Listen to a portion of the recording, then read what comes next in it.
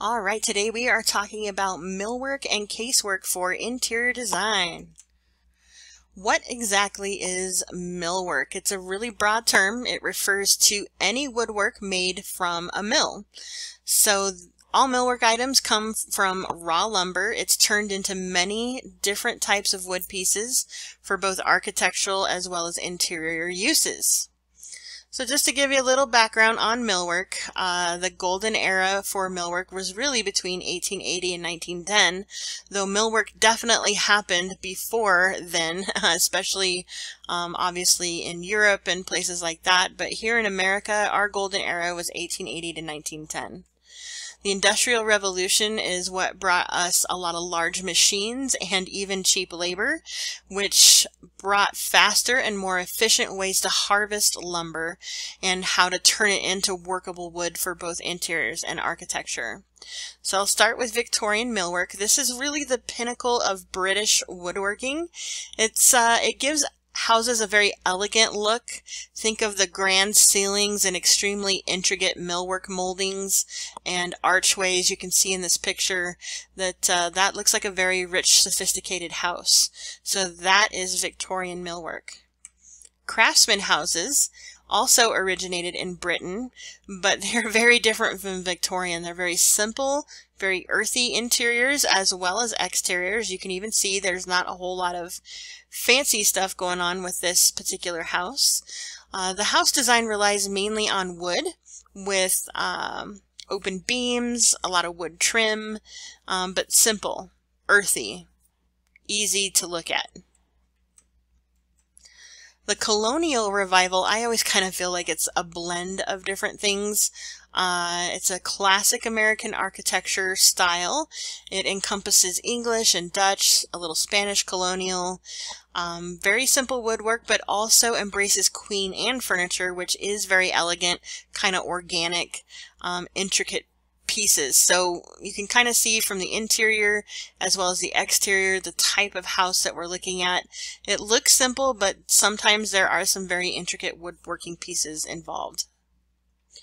The prairie technique is something that became famous in Chicago in the 1900s. It's kind of like a blend between Midwestern and Japanese influences. You can see it's extremely simple, probably the most simple that we've seen so far. Very open and spacious, but they also use a lot of wood banding and horizontal facades. So it's kind of hard to see in the picture, but there is some wood facade on the wall on the right, but you can definitely see it on the picture below on the outside of the house, where they have that beautiful wall that's purely wood and how that works so well with the stonework. The Spanish Revival was popular between 1915 and 1931. It came about during the Panama, California expansion. A lot of Spanish and Mediterranean influences. Definitely wood beams are part of that. Wood ceilings can be part of that. And then some minor trim here and there. It's really kind of blending in a lot of tile work along with the wood as well. So let's talk a little bit about the common uses of interior design and millwork. This is where we start doing built-in cabinets and shelves like the picture on the left. That is where people usually think of millwork when they hear the word, but now we're starting to get into more areas with that. After COVID, a lot of homes need to have offices built in for them. So you can see that this is custom built. This is not something that you can just order off of Amazon. Somebody has to design this. They have to design the patterns in the doors, which hardware and pulls each door and drawer are going to have, where the shelves are located, how high are they, how deep are they. This is all the work of an interior designer, and this is something that you will be doing for certain as you move forward into your career. Other common uses of interior millwork include columns. We have beams, a lot of different types of moldings, be it on the ceiling or around doors and windows. We also have handrails, as you can see in that picture with the stairs. A lot of different looks and shapes and sizes that you can work with, how far out they protrude, you know, different types of designs and looks. It's really kind of a fun thing to work with. The sky's the limit in terms of how you're designing with these pieces. Common uses of interior millwork. I'm continuing on. I don't know why I have the columns in the same staircase from the previous one on this slide, but I do want you to take a look at that restaurant and bar. Wow, that is quite a designed space. Now, millwork doesn't typically include furniture, so the tables and chairs don't really count, but look at that bar top. Look at the back bar. Somebody has to design all that, so it's a pretty intricately done space. Even the beams in the ceiling, there's columns, like all of that has to be designed by a designer. We also use shiplap. That's been a pretty popular option for many people in residential, where we're using horizontal pieces of wood and we're stacking them on top of each other, and basically it goes from floor to ceiling. Wood paneling consists of flat pieces of wood surrounded by wood trim that kind of places it together like a puzzle piece. As you can see on the photo on the right, we have little square panels that are put together with some wood molding in between.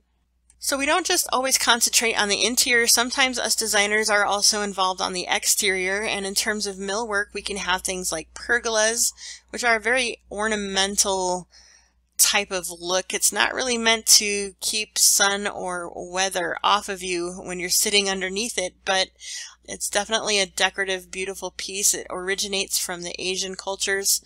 You can definitely see that this one particularly has a Japanese influence to it. On the right side, you see railings, so balconies and stairs, they still need to have railings, and they still need to be designed by somebody, so might as well be us, right? Exteriors can still have columns and posts, so balconies, here this is a patio, all types of different houses can get all different types of columns and posts. And then we have the cupolas that you see over on the right hand side. I always kind of feel like this is like a lighthouse lookout, like there's going to be this big beam of light coming out of here, but some homes have this little thing so that you can kind of get a peek at the neighborhood, see what's going on in the weather. As you can see, this one in particular is designed completely with wood, and they typically also have that pointed roof that you see in the picture. Obviously, homes can have shutters. There's all different types of trims and moldings depending on what style your house is in. They can be decorative. They can go around windows and doors. They can even help provide a little bit of shade, like that bottom picture on the right. That just helps kind of scatter light a little bit differently at the window versus having it come directly in. So let's talk a little bit about the difference between millwork and casework, because they are actually different, although a lot of people do interchange the names.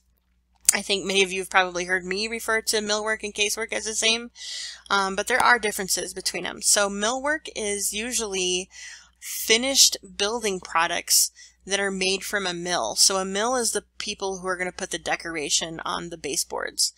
They're the ones who are cutting them into the size strips that they need to be. And usually what we do is they get built into a pre-existing space. So they might get made at a mill, but then they're shipped to the home, and a carpenter is the one who cuts them up and puts them into the space. So this is things like display counters, your doors and the trim that goes around them. I say custom kitchen cabinets because typically cabinets are casework, but if you have cabinets that require like a carpenter to actually build it while they're in the space, that can technically go under millwork. Crown molding that you see around the edges of cabinets or even up on the ceiling, that is also considered millwork. Millwork does not include wood flooring, it does not include building siding, and it does not include all wood ceilings. I think if you do have some trim pieces up there, that could be considered, but typically if you have a ceiling that's 100% wood, there's nothing to it, that's not necessarily considered millwork.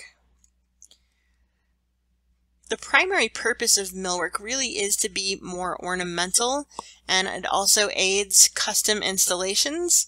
These are things that are not easily replicated. It's not something that a machine can just cut the parts for and put together. This is something that a carpenter has to work with the wood, change the wood, install the wood in a specific way. Now, casework involves manufacturing any boxed furniture. So this is your racks, your storage spaces, you know, kind of like your pantries and things like that in the kitchen, your cabinetry, any kind of drawers. So I have kitchen drawers, but think about like the drawers that you have in your bedrooms or in your living rooms, bookcases, very boxy, boxed furniture. This does not include custom-made furniture, so things like tables and chairs, desks, those kind of things, that's not typically considered casework. That's a whole other entity. Some of that could be considered millwork, like a custom desk that a carpenter has to build in a home office. I would consider that more millwork. Now, the primary purpose of casework is to be modular, so it's built somewhere and then it's shipped and you can move it around. Now, you can build in cabinetry, you know, you attach it to the floor or to the wall, and that becomes built in. But there can be modular pieces like bookshelves and things like that. Typically, casework is much easier to mass produce and replicate. So that's why kitchen cabinets are a great example. These manufacturing companies can replicate several types of kitchen cabinets. They do it easily. They put them together. It's kind of like it has a formula, whereas millwork, there's a little bit more involved into how that's put together. This is just a real quick comparison of millwork versus casework.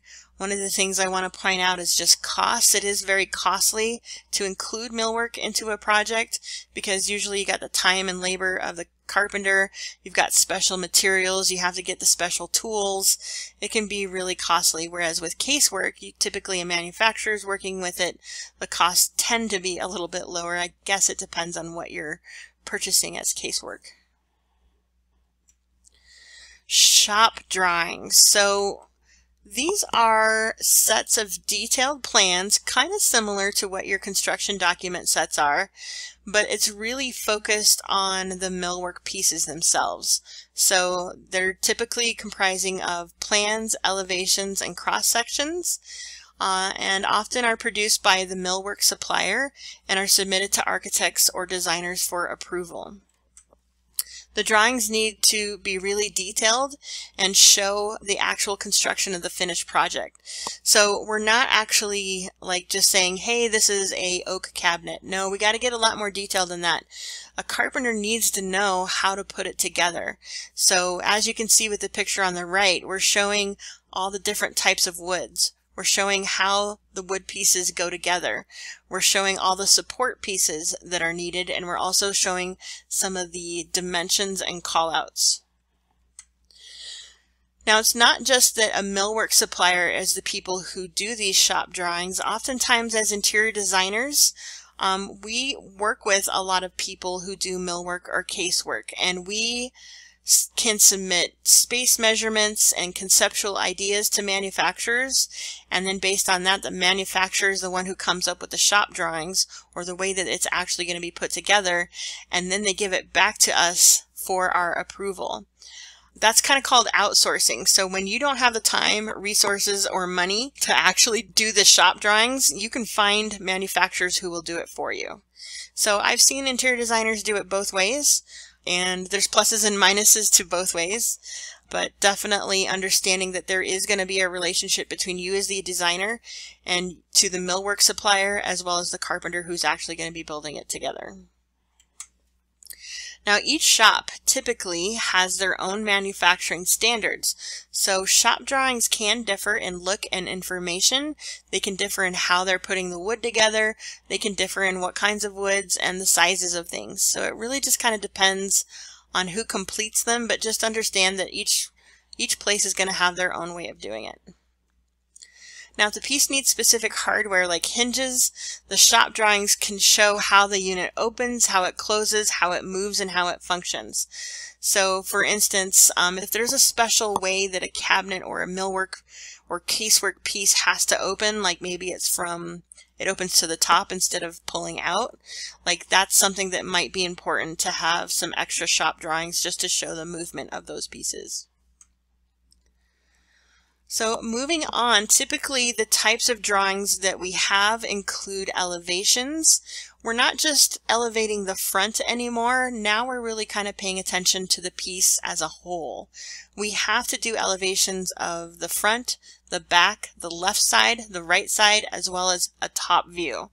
Because think about it, if you were a carpenter trying to make this, wouldn't you want to see all of those sides and understand what this is supposed to look like when you're done making it? A lot of these custom pieces, as you can see in the orthographic drawings and the models, oftentimes have different features on different parts and different sides of the piece that you're working on. So it's really important to capture the piece on all sides. And elevations are a perfect way to visually communicate what's going on with that millwork piece. We can also include cross sections to show construction quality and materials. So again, it's about what pieces are going together and how they're going together.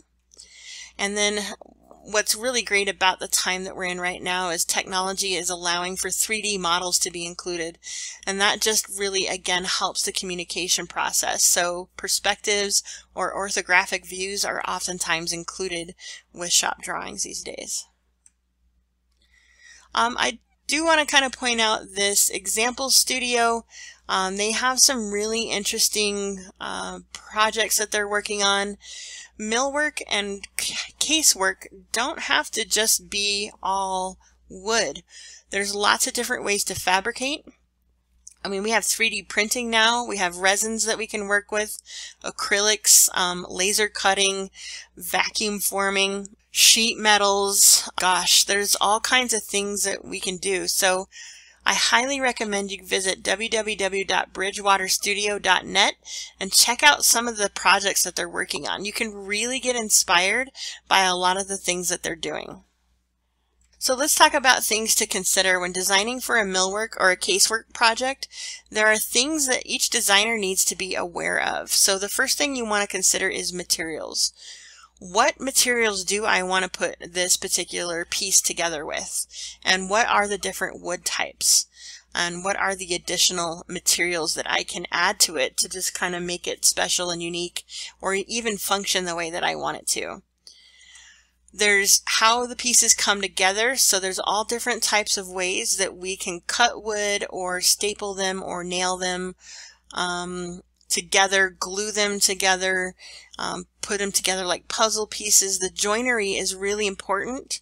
We want to make sure that our pieces are sturdy and safe, that they're going to hold the weight that they need to hold. And the joinery is really a big part of that. Then you have to think about, okay, how is this going to be finished? Because normally if we have wood that is unfinished, it's very vulnerable to outside issues like UV rays, weather, water. You guys often hear me talk about chicken juices spilling off your counter onto your cabinets. You don't want things to penetrate the wood that could potentially alter or damage the wood. So finishing it with stains or paints, varnishes, there's a lot of different things that you can use on top of the surface in order to keep that protected. Then you also have to think about installation. Is this something that needs to get bolted to the floor, attached to the wall? Is it going to hang from the ceiling? You've really got to be able to communicate all of those aspects that go into installation. What kind of tools do we need? What kind of brads do we need? Screws, nuts, bolts, all that kind of stuff needs to be considered. We're going to take a quick look at some of the PDFs available on Canvas. So with the magic of video editing, I'm going to go ahead and do that. Alright, so the first resource that I want to share with you is the Fundamentals of Wood Construction. Wow, this is a really powerful resource for you to have, especially if you are new to working with wood. It goes through quite a bit of information, like all the different types of woods, how we work with woods, how do we get them ready to be used in projects, how we put them together, and all kinds of information. So I'm just going to briefly go through this. If you want to know all the different types of woods that are listed here on the left in this table, you can see where they're located. So if you're really trying to be sustainable and want to use local woods, this will help you kind of know where these woods typically come from, how we use them typically. Like for instance, birch can be used in cabinet work, imitation mahogany furniture, wood dowels, all kinds of stuff. And then it also talks about the characteristics of the wood. Is it a hardwood? Is it a softwood? Is it a fine grain, open grain, closed grain? Talks a lot about the color and just the physical attributes of each wood. So there's all kinds of those to work with. Some of them are used more often than others. There's a lot of different reasons, so definitely look at this. That's a really great resource to have. This one talks about the different types of defects and blemishes, which comes in handy when we start talking about grades of wood and types of wood.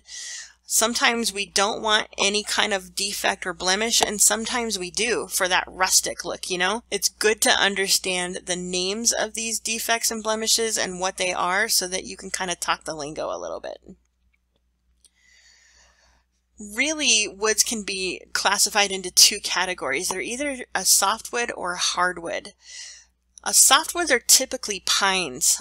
Almost all of your pines are going to be soft, and there's even some pines that are so soft that you can take your fingernail and press into the wood and it'll actually indent the wood. Whereas if you try to do that with like an oak or a walnut, there's no way that your fingernail will ever affect that wood. So it's good to know that we don't typically do cabinetry with pine because those cabinetries are usually getting beat up pretty good. Think about all the activities that you have in your kitchen. So usually we have hardwoods being used in your casework. Not always, but usually. Then we're talking about grading. So this is where, and we're going to really go over this when we do our field trip to Home Depot, but this is where you understand the different qualities of woods. So like I said, some woods come with blemishes, so they're typically categorized as a lower quality, whereas a piece of wood that doesn't have any blemishes is usually what you want to use like on the front face of a cabinet, for instance. They're really beautiful, they look good, they're put together well.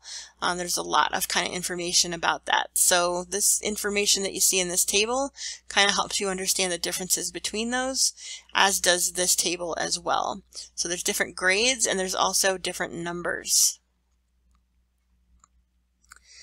It's really important to understand the difference between nominal size as well as dressed size. So typically we talk about 2x4s, right? Like right here, 2x4.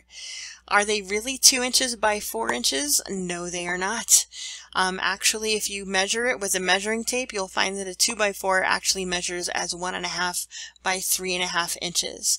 So as designers, it's really important to understand the difference between the two, and it might even be beneficial if you're going to do a custom piece to actually use the dress size instead of the nominal size. But we'll talk about that during this next module. There are engineered wood products, which can involve things like plastics or resins. They just help make things stronger or just give different characteristics to pieces, like laminated veneers, a lot of laminations, I-beams, glue laminations. There's all kinds of things, and we'll definitely talk about that when we go to Home Depot as well. And just kind of scrolling down, like understanding how plywood is actually put together.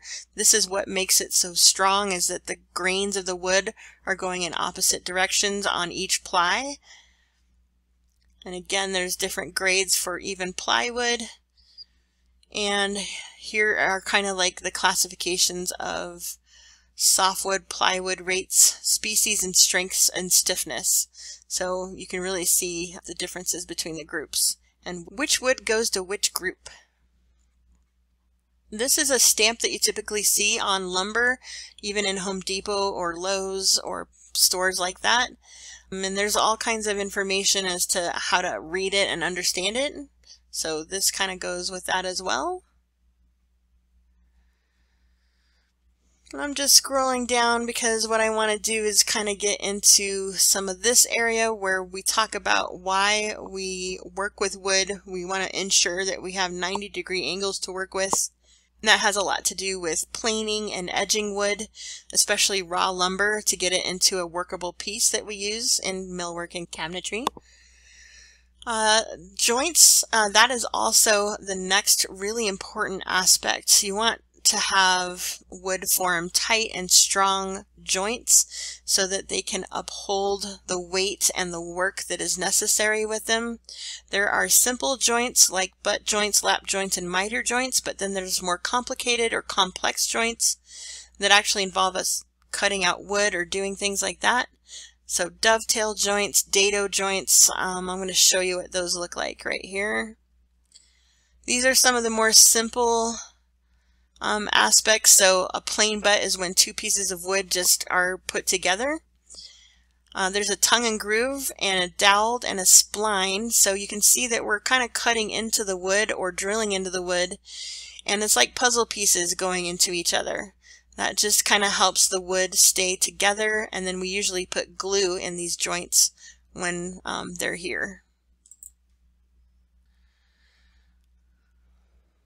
There are lap joints where you can see where part of the wood is taken away on one section and part of the wood is taken away on the other, and then they kind of come together to form a joint.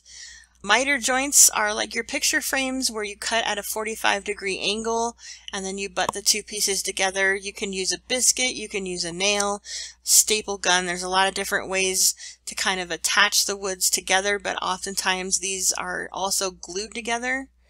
But glue alone is not enough to make these pieces stick together. Otherwise, you'll find that this joint becomes very weak. There has to be something that penetrates the wood on both sides in order to make it work together.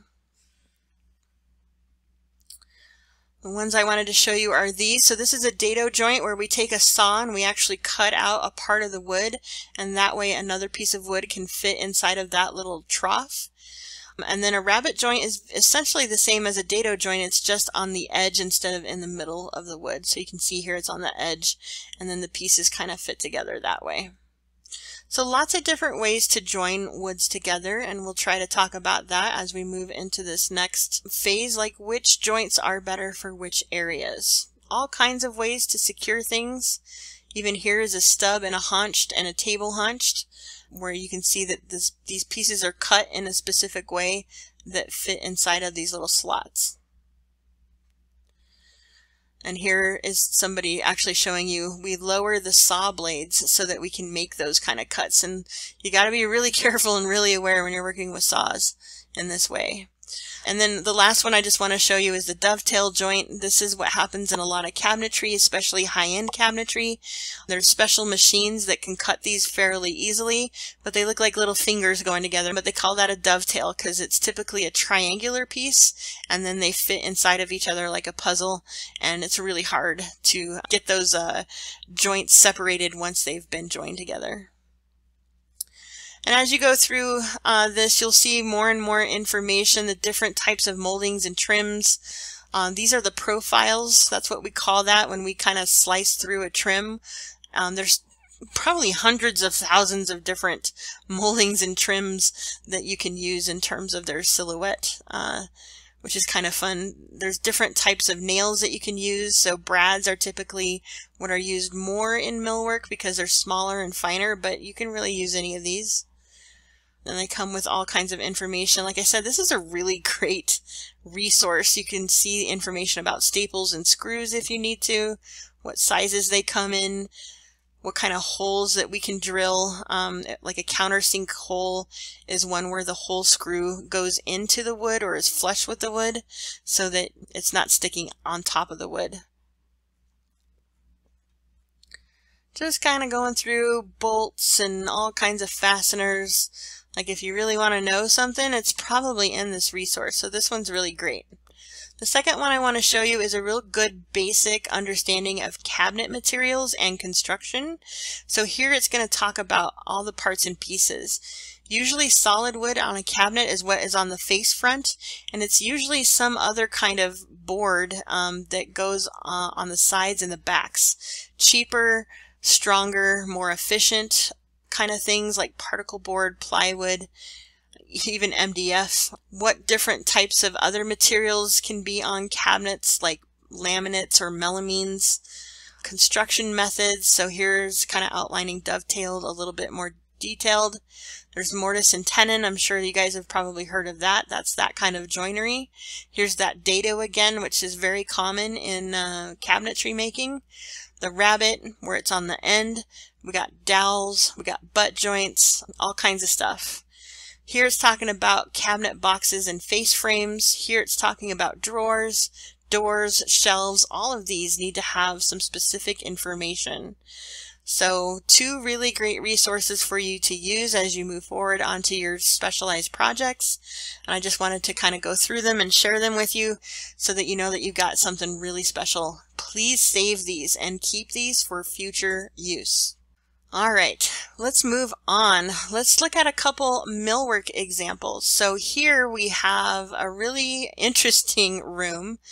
Remember that tables and chairs don't really count, but we have lots of wood on the walls. We have this really interesting, I guess it's kind of like a system where you can have these like maybe movable shelves that you can put things on. It looks like maybe they have candles on there just for some additional lighting, but there's a lot of paneled. And then we have this really beautiful, intricately designed, it looks like a wine rack because you can see the wines in here, but wow, that's pretty fancy. Somebody has to design that and somebody has to put it together. So imagine the amount of drawings and details and work that goes into something like that. Now, wood does not have to just be square pieces, and they don't have to just be cut out. There's lots of ways to work with wood. In this piece, you can see that they're actually bending the wood, and that is wood. And there's a lot of different ways that we can do that through steam and heat. So don't feel like you have to just make things boxy. You can have some fun with it, and you can create interesting patterns like this basket weave on this particular credenza. But we can also do lots of it in space too. It doesn't have to just be furniture. Space can really focus on woodwork, how we're paneling it, how we're using it as rails on the floor, on the ceiling, and then, you know, we can also curve it. Again, it doesn't have to be boxy. We can have some fun with it. So don't let the fact that wood seems to be hard and unpliable keep you from doing some fun and beautiful things with it. High-end residential as well as restaurants, a lot of times they need to have wine cellars. Sometimes they're on public view and sometimes they're not. But as you can see in this picture, man, somebody really designed this room well with millwork. We've got ceilings, we've got columns, we've got arches, and we've got those intricate little storage areas for all those wines. Man, this would probably bring you quite a bit of money as a designer, so have some fun with it. Don't be afraid to get crazy with it. I love out-of-the-box design. I think that's what we're all here for. We're not here to make plain Jane kind of stuff. We want fancy. Like this desk. Look at that. Look how molded and curved that looks. Maybe you're taking a single piece of wood that somebody has on their property and you're fashioning it into a really contemporary looking desk. Wow. We can sculpt with it. We can do things with it. You don't have to just stick with putting them together with nails and glue. On the other hand, we also have opportunities to use nails and glues to create configurations like you see in the picture on the right. That's a very specific, I don't know, I know a few gamers who would probably like that, but if you need some privacy or something, a lot of offices are doing pods just to help people feel more safe and secure in their work area. So kind of an interesting piece. But that's really all I have for millwork for you guys. Just understand that there's all different types of woods. There's things that you need to understand about how to put wood together, how we finish it to make it look beautiful, but also keep the wood lasting a long time. And then there's also things that we need to consider about installation. There's lots of history and era that we can pull from, but there's also a lot of things that we can do with wood. So I'm excited to get you guys started in millwork. I think we're going to have a lot of fun in this module.